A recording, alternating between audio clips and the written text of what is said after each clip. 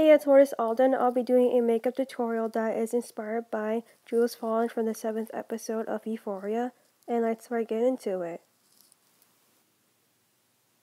After doing the whole base makeup, I just put on some false lashes by Ardell in 421. I used lash glue to stick on some rhinestones at the inner part of my eyes and at the outer part of my eyes, and the rhinestones are from Michaels. You can get it at Walmart, Michaels, Hobby Lobby, or Amazon. It took me a while to get the rhinestones to where I want it because I lost one at one point trying to put it on in the first take and I couldn't find it, so I had to find the new rhinestones to put it in. Since I didn't have black rhinestones, I just painted it with the Silver Beauty Hydro Liner in grease.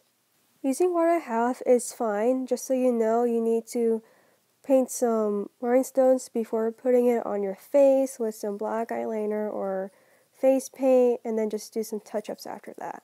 And then make some graphic line at the inner portion of my eyes and then stopping at the center of my eyes. Use some Q-tip and water or makeup remover if you mess up. For mascara, I used the Silver Beauty Hydro Liner in Scrunchie and just used like 2 coats of scrunchie as mascara on my lower parts of my lashes, upper part of my lashes, and my real lashes. Without the false lashes, you wouldn't notice my actual real lashes, which they are short, so that's why I just put on some false lashes for this look.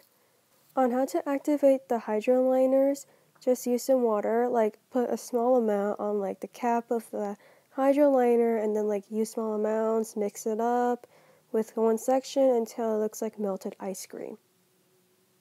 On the lips, I used the ColourPop liquid lipstick in Tully at the center of my lips and then put on some tinted lip balm by Burt's Bees in Red Dahlia all over and just make it like an ombre lip look.